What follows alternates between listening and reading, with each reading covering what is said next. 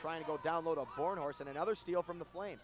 3 steals in this basketball game. Green, jumper from the right block is good, and the Flames finally get on the board, 2-0, with 18 left to go in the first half. Good look though by Brianna Hinkle. She couldn't knock it home. Up the court, Hamilton, runner with the right hand, good in the layup. At the jump circle now. Backing down Cobb, almost a carry, fall away, runner with the left hand is good. Hamilton has it at the top of the key for Butler. Dribbles off right side, here's Pittman, right wing.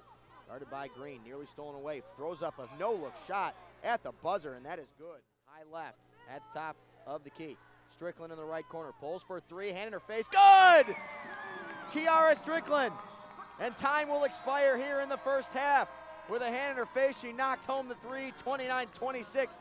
As we head into the break, Flames on top of the Butler Bulldogs. Left to go in the game. Bornhorst, backdoor cut to Hamilton, and she finds her.